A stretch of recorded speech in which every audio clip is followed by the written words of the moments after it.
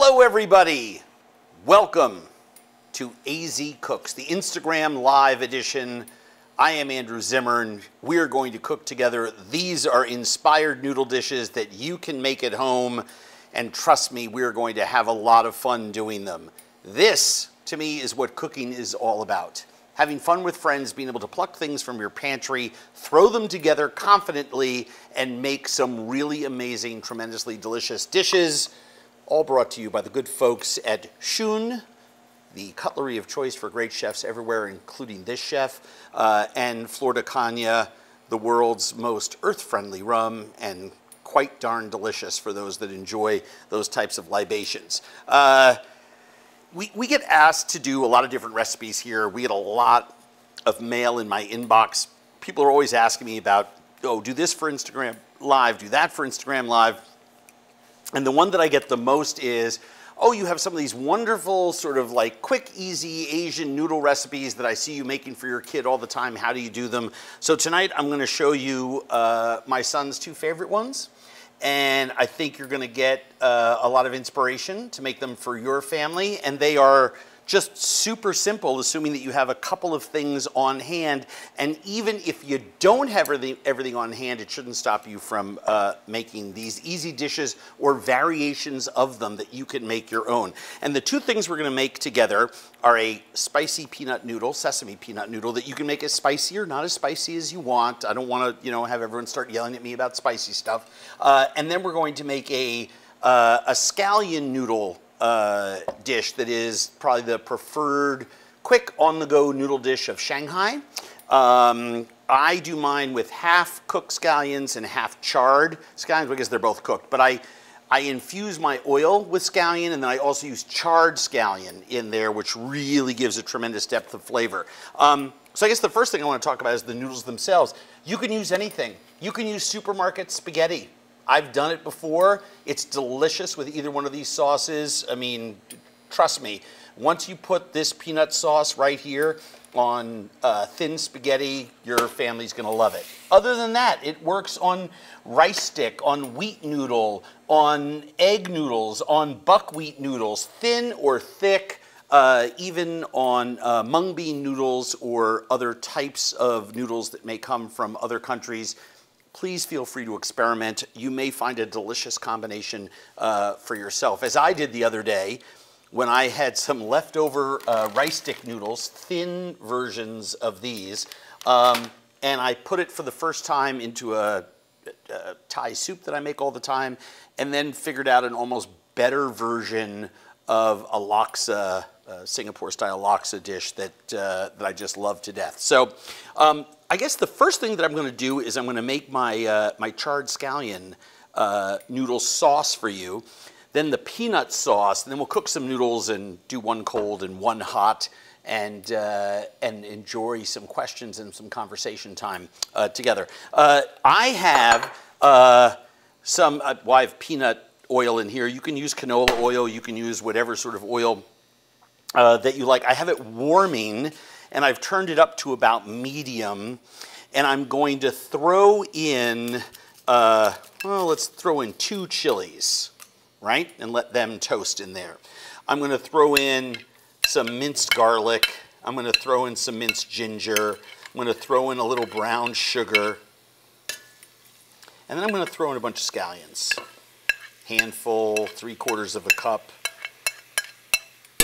whatever you care to call that. And I'm just going to swirl it around. I just want to warm those through. I don't want to put any color on anything in there. I just want to get them, well, I want the sweetness to come out in the scallions. And then I'm just going to turn it off and pull it aside. And there are some fantastic recipes just to pour this on top, let it cool to room temperature and then warm it up again, and you'll really have that ginger, garlic, chili flavor infused into that oil. I mean, this works really, really nicely. I think we even have a recipe for that on our website. I took a bunch of scallions and I just brushed them with a little bit of oil and threw them under the broiler, and you can see how crunchy and charry those all got. I'm just going to put them there. and slide them forward. Sure, it looks a little messy, but what price deliciousness, right? We can all clean up later. And all I'm going to do is mince the charred scallions. Now these are cooked through, because once they've cooled, obviously, in that hot pan underneath there, I just want to make sure I don't lose any of that cutting board char, right? I mean, this is just fantastic stuff. Some people like to do this in a blender. I do it in a mortar and pestle with my knife because I actually want to bite down on pieces of that charred scallion. And now all those people that make a similar dish at home who are saying, oh, Andrew Zimmern, you didn't put enough scallions in the first time. Now you see that, in fact, I have put plenty of scallion in. I have lots of scallion in there. And I'm just going to give this a little stir in that now warm oil. Oh, man, do I love this dish. Okay, so now we have that made. The most important thing is to taste it. Oh my God, so good. The ginger and the garlic is in the oil. I don't put soy sauce in this, some people do. So it's really important to season this. If you want to make it hotter, just crunch up one of those dried chilies when you put it in there, or maybe use some Szechuan peppercorns or some hot chili crisps, some hot chili oil or something like that. I find the little pinch of brown sugar in there is absolutely necessary.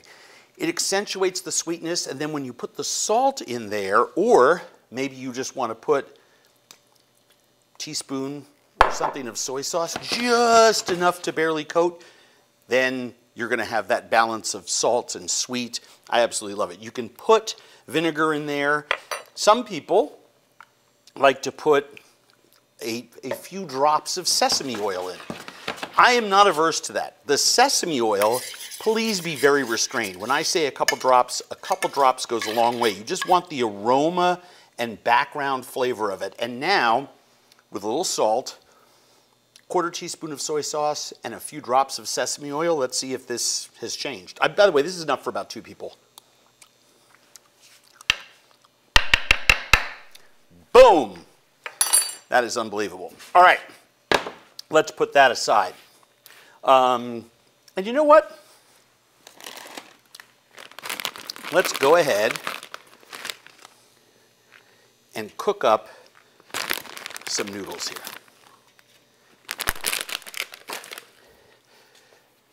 Oh! Whoa! That was a big sneeze. I got a big whiff of chili. I don't know about you, but sometimes when that happens to me, I have a big sneeze. I hope I don't sneeze again. If I do, well, I do. There's no helping it. All right. I have what some people say, oh, a fancy setup. No, I don't. I just took a big roasting pan, filled it with water. I happen to love these pasta baskets. I get them at the Asian market where they cost, I don't know, 10 bucks. I have like 6 of them. I can line them around a big pot. I can do individual portions of different kinds of noodles. Or I'll just drop noodles into here and use my wand to pull that out. Either way, it works for me to use these baskets when I'm doing portions, especially when I'm teaching like this, because I don't want one portion of noodles lost in a big volume of water. Now, the nice thing about this is that I also don't need to keep draining water if I'm at if I'm cooking in a demo or for friends. One of the things that's really fun is to make new batches of noodles or fresh noodles or do them several different ways for people. And this allows me to do that really, really easily. But most importantly, let me see if I can do this. It allows me to do this.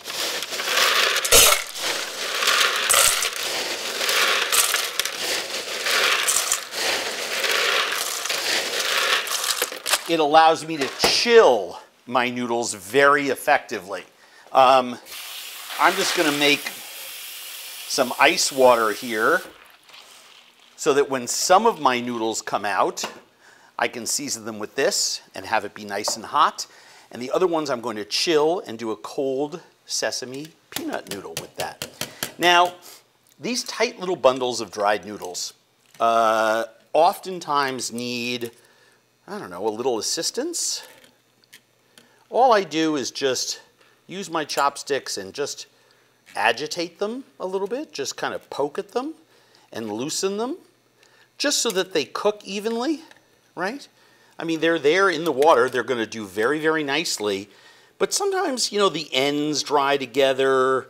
We don't know how they're packed in the factory. So I just give them a little agitation and let that sit right there. Any questions or comments or criticisms so far by you people? A lot of people are asking about your apron. Jeez, where you got it. Jeez Louise. God bless you, Emily. Everyone here is having seasonal allergic disorder. This is yet another Hedley Bennett apron, but it's my favorite. Maybe you just haven't noticed it cleaned. It's been away for a couple weeks. It was at the dry cleaner. I love this apron. I love the polka dots or whatever. Yes. All right. Are you gonna break out your Grateful Dead? Yes. No, that is at home. that's a home apron? I did a deadly. Hedley Bennett now is selling. I have no financial relationship with Hedley Bennett, although the founder and owner of the company is one of my closest friends. But they've done a collab. They did a collab with Vans for shoes. They did a collab with Sesame Street for aprons, and they've done one with the Grateful Dead. And I'm an old Deadhead, so I got a Deadly Bennett. You know, little dancing bears holding pots and pans and knives. I think it's ridiculously cool. Now, because you can get Hedley Bennett aprons monogrammed, they'll do up to, I don't know, whatever is 12 letters. I got one of my favorite Dead songs put across the top of it very subtly in red. Maybe I'll bring that on my trip and cook in that tomorrow night down in Atlanta. If you're in Atlanta and you haven't bought tickets for my dinner benefiting Meals on Wheels, you should. Any other questions? People are wondering what a deadhead is. Oh my God, what is up with you people? The Deadheads were people who in the 60s, after Jerry Garcia, the founder of the Grateful Dead, one of the co-founders of the Grateful Dead, famously came out and said that they're trying to establish a community of people to exchange more than just ideas, thoughts, and feelings about the music. This Deadhead community evolved, and people who followed the Grateful Dead and became sort of obsessed with them the way I was still am, I guess, in certain ways, could identify themselves, and we do so as Deadheads. So, oh, that's almost perfect. Why is it important to taste test your noodles? Don't throw it on the ceiling. Don't break it and look at it. Taste it. Understand how long it takes to cook in the water. Understand what it is when it's underdone. Understand what it tastes like when it's overdone. You may learn something along the way. I am going to take these noodles and I'm going to divide them in half because I want a whole bunch of them for my cooked version. Oh, let's, why not? Let's just do a little bit more in there. And then ice and water. Just agitate it. And then, so that I don't break them, I use the back of my chopsticks and just give that a little turn in that ice water. Just give them a little turn in that ice water. Now, these have gone from boiling hot, you can't touch it, to ice cold. Now, I will tell you, those of you who saw our somen, Japanese somen noodle demo during the summertime, like the Korean wheat noodles, the Japanese wheat noodles, not buckwheat, wheat noodles, will tighten up and become incredibly bouncy and chewy. The texture is unrivaled when they are made cold. The same thing with Korean sweet potato noodles or yam noodles or agar-agar noodles. So it's super, super, super important that you understand the difference between the textures of hot and cold noodles. So I have these beautiful hot ones, and I'm just going to put those in. Like so many Asian pasta recipes, we do not, where's a spoon? We do not, it would be nice, every time I'm looking for a spoon with holes in it, I can't find it, and then when I'm looking for a spoon without holes in it, I can't find it. I very rarely, if any time, make Italian pasta like this, where I just scatter the ingredients across the top, then get a little bit of that flavored oil over it.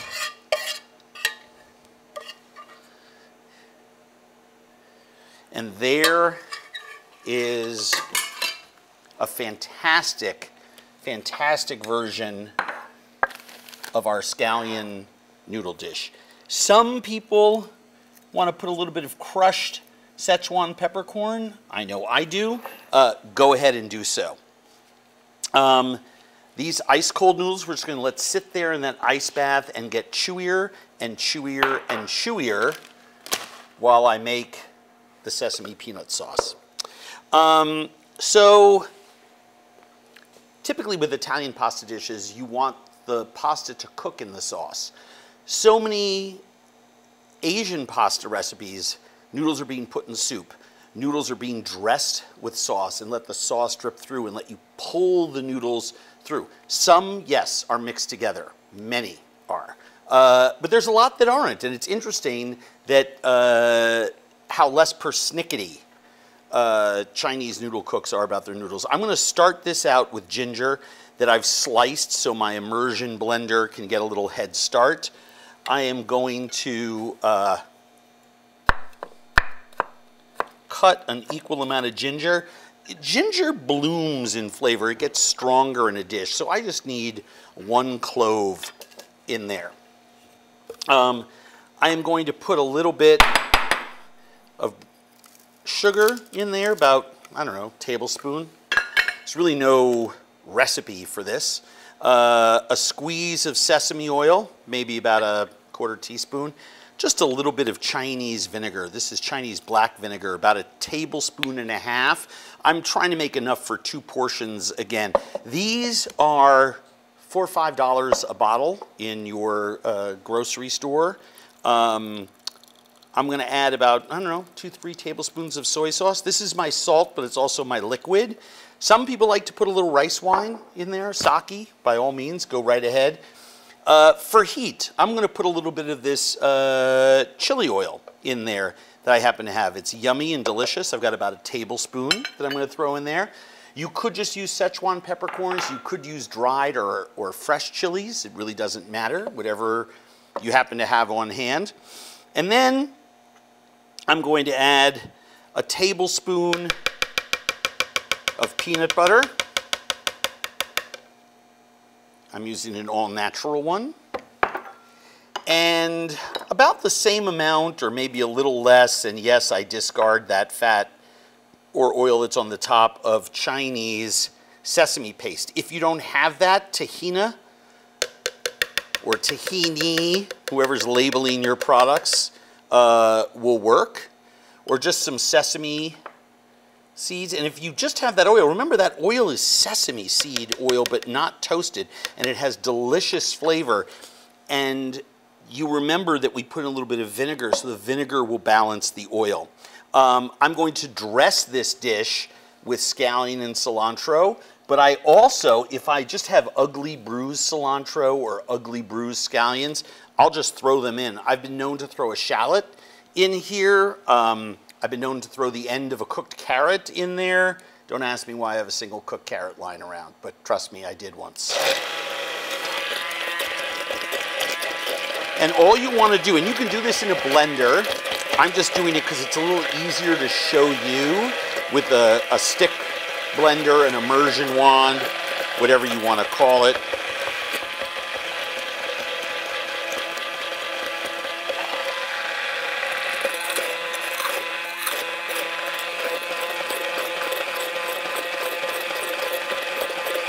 And I'm not looking necessarily to overblend. I just want to make sure all my solids, the ginger and the garlic that's in there, are pureed. And you can't break it the way you would a Liège sauce.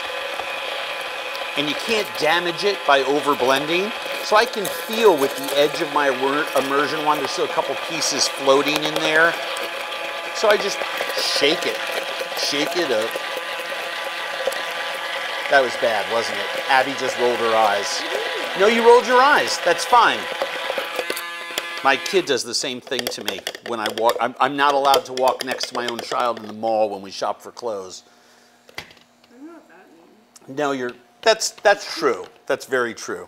You pay me to walk next to That's exactly, well, that's the difference. My kid doesn't understand that in a sense I kind of pay him too. All right, so all this stuff out of the way, I have these delicious ice cold noodles. And because they've been sitting in that ice water, the texture is bouncy and chewy. Oh, it's so good.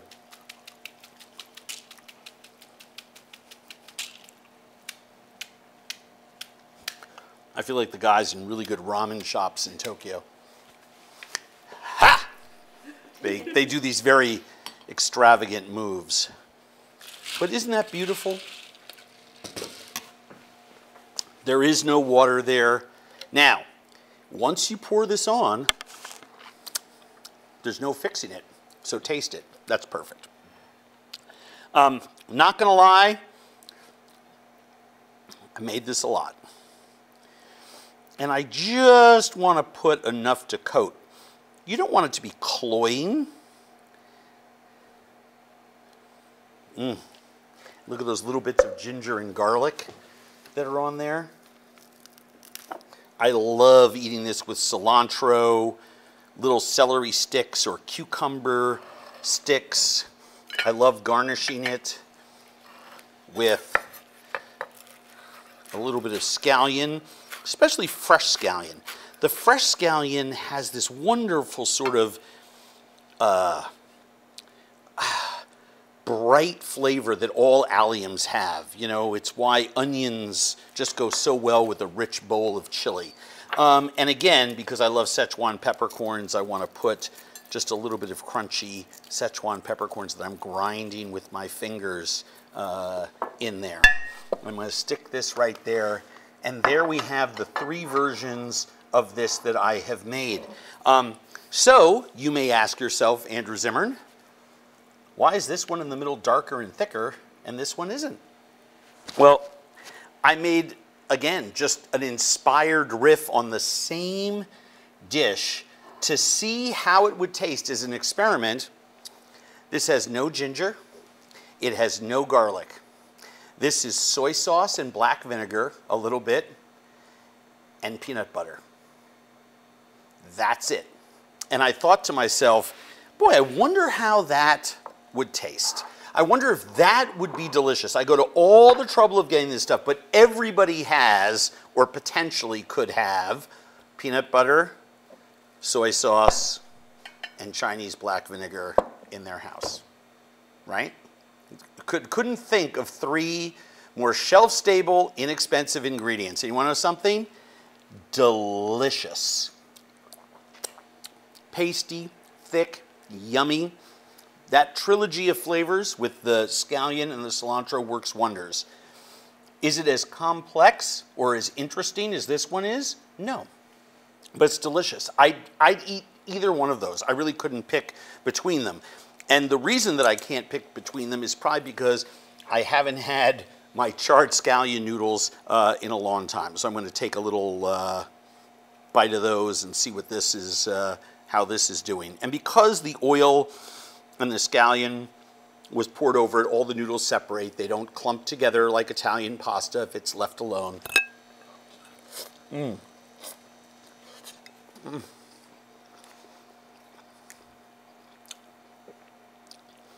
I'll tell you, I miss scallion noodles so much. I make so many different kinds of noodles for my family. This one is so simple, and I am so glad that it is back in the rotation. And there's almost a citrusy punch that the Szechuan peppercorns give it that's just outrageous. So please, please, please, try these recipes. Try it with these ingredients. Sometimes if I have 2 or 3 bunches of scallions, which I frequently do if I'm planning on cooking a lot of, or they're coming out of the garden or the farm stand, I'll buy them. I just load this up with so much scallion. It's like half scallion, half noodle, and it's delicious. But I have scallion in my beard, don't I? No. Anyway, questions, comments, concerns, thoughts? What do you got? How long have you been growing out your beard?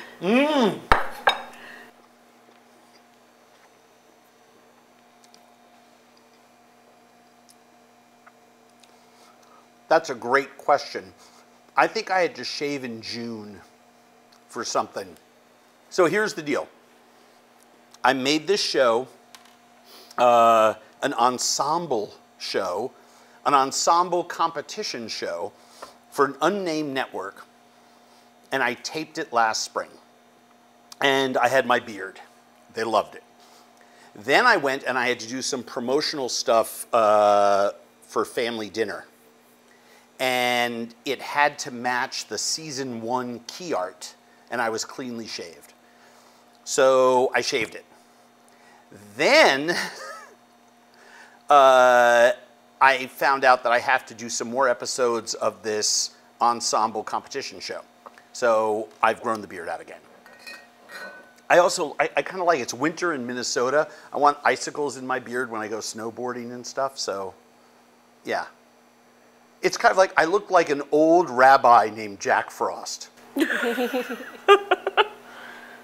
What else? Someone wants to know if we post these lives anywhere. We do. We post them on YouTube. You can also subscribe to our YouTube channel. Thank you to everyone who's pushed us way over 100,000.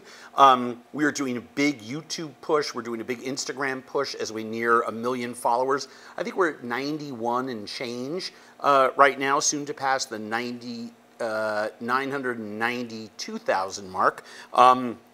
So coming up soon, get your friends to follow me on Instagram, because the faster that we get up towards 1 million, the sooner we'll put the contest up, where I'm thinking we're going to fly someone here and I'm going to cook them a meal on IG Live. We're actually going to have you sitting here next to me as our 1,000,000th winner.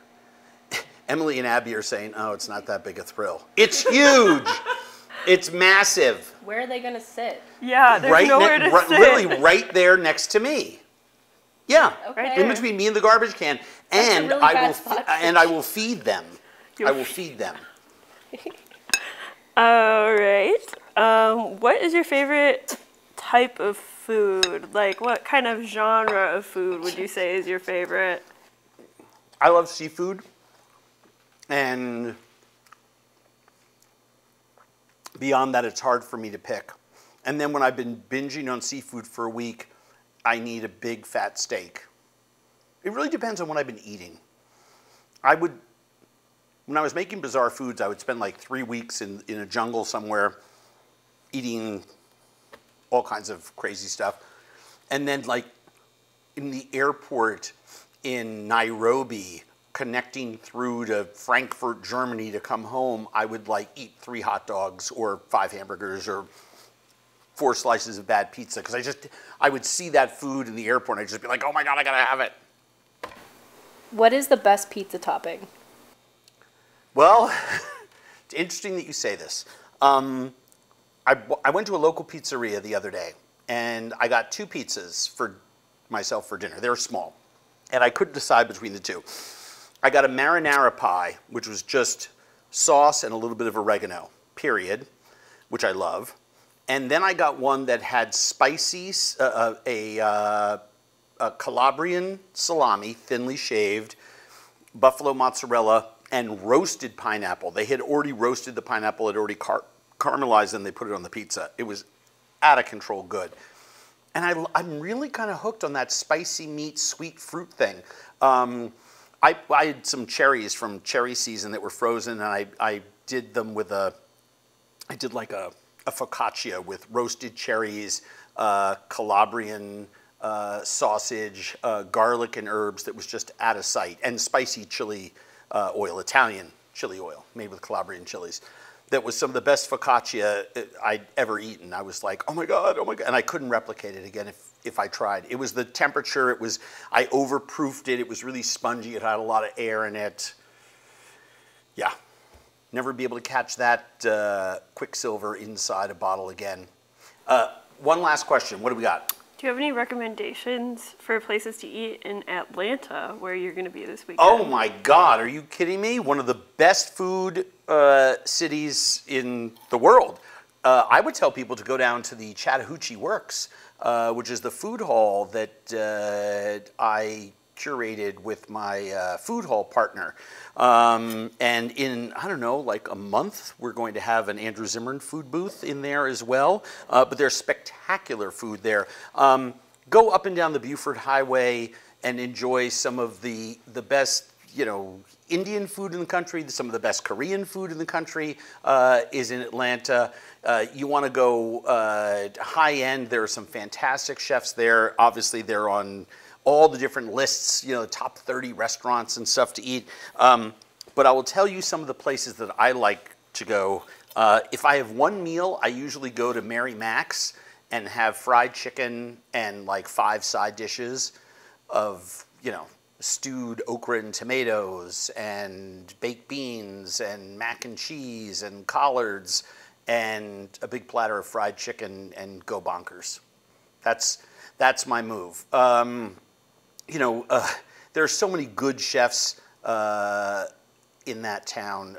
It's really impossible to choose. From the upper echelons, Atlanta has been a phenomenal food city for as long as we've been looking at food in this country. Great.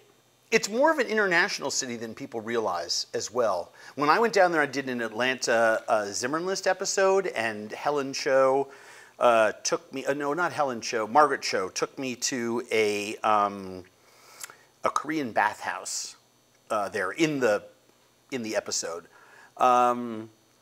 I had no idea not only how large the Korean population was, or how exceptional the Korean cuisine was in that town. So if you're into Korean food, and I certainly am, seek it out. Thank you so much. Next week, what are we doing? We have some cool recipe for, is next week Hot Dish Week? Oh my gosh, next week is Hot Dish Week. We're gonna be making one of my family favorites, an incredible tater tot hot dish that you're gonna wanna see. Thank you to our sponsors, Shun and the folks at Florida Kanya. We appreciate you so much. Thank you all. Subscribe to YouTube. Have your friends join us on Instagram and follow my account. See you this week. I'm going to Atlanta Friday night for a benefit. I'm hosting Emerald's charity gala Saturday night in New Orleans. Sunday, I'll be at the CIA in Hyde Park, and then Monday at the Children in Conflict fundraiser in Brooklyn. So it's 4 cities in 4 days, and it's going to be a lot of fun. Oh yeah, and then I'm going to Las Vegas on Tuesday to shoot something, I think. It's 5 cities in 5 days. It's going to be nuts. Anyway, love you all. Be kind to one another. See you next Thursday.